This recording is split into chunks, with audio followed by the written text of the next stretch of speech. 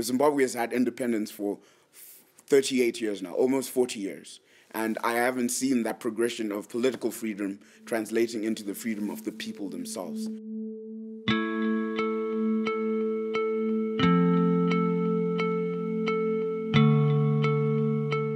So what was the political situation like 5 years ago, 2013? I'd say relatively better than it was 5 years prior to that, but heading towards a very, very dark and scary place. And I think that's where we see ourselves today.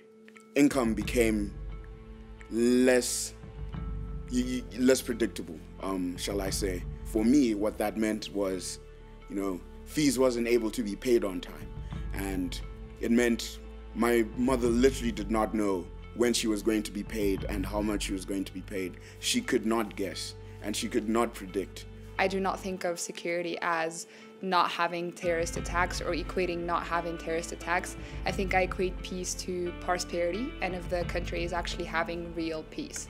Before the revolution, it was just a surface trying to tell the world that we're peace, but deep inside, people weren't employed, people did not have full access to all the opportunities that they're supposed to. My mom and my uncles were in prison in 1991, and my uncle didn't see his daughter for 16 years trying to fight for basic human rights like freedom and like the right to vote and the right to have free speech. And the revolution brought that to us. We only discovered a lot of cases of extreme poverty after the revolution because the media was prohibited to show all of these things. So a lot of people think of Tunisia post-revolution as an insecure and an unpeaceful country, but it has been fake security for decades. There's a lot of sexism that's still ingrained in where I come from. Like on my father's side, there's still FGM that happens in our community. I think it's something that you really have to be strong with it in yourself. And as soon as you're strong with it in yourself, I think it's something that you can start to convince the people around you.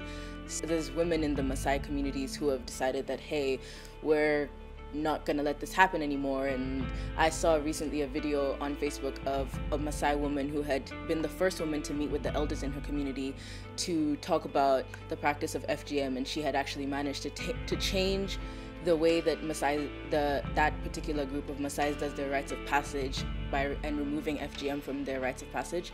We have free education. I can get my college degree for free. I can get my high school degree for free. To go to a specialized doctor, I pay $5. Like, that's nothing compared to what you have to pay in developed countries like the US and the UK and South Africa, right? Like, when you look at all of these statistics, it looks great, but it has been the same system since the independence. It hasn't evolved with the time and with the changes that are happening in the world. That's the kind of system we're living in right now.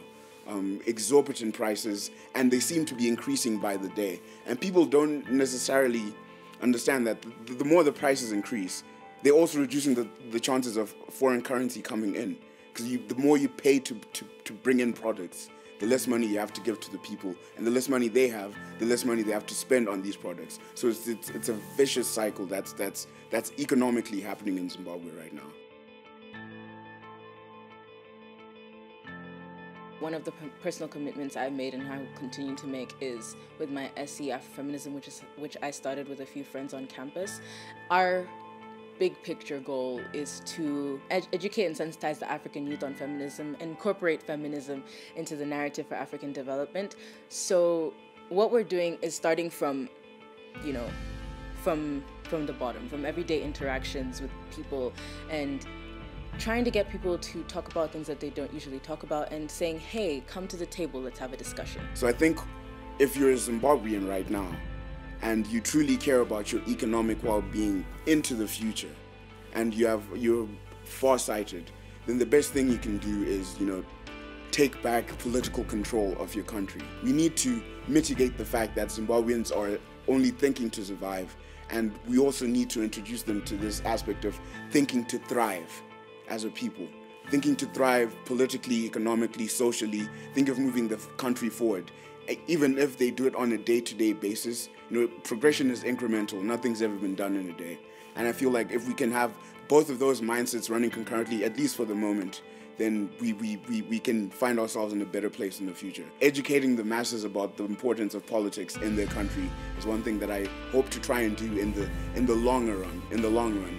And obviously making them understand how policy decisions affect them on a greater scale.